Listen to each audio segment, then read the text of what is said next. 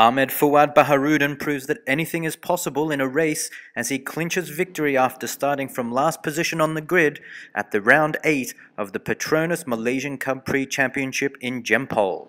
The 34-year-old, who suffered technical problems during qualifying, got off to a great start but had to play catch-up from behind.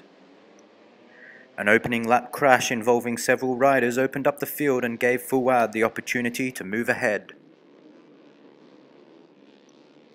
By lap 5, Fuad was already battling for a podium position as he passed Roslan for third position. With 2 laps remaining, a collision between leaders Norizman, Ismail and Rosli saw Fuad slip into second and later took over the race lead when Rosli crashed on the very same lap.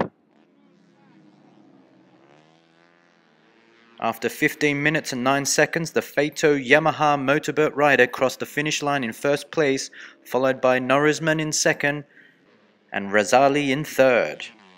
Fuad becomes the first CP130 rider to achieve 2 wins this season, but still trails Norizman by 10 points in the championship title chase, with only 2 races remaining.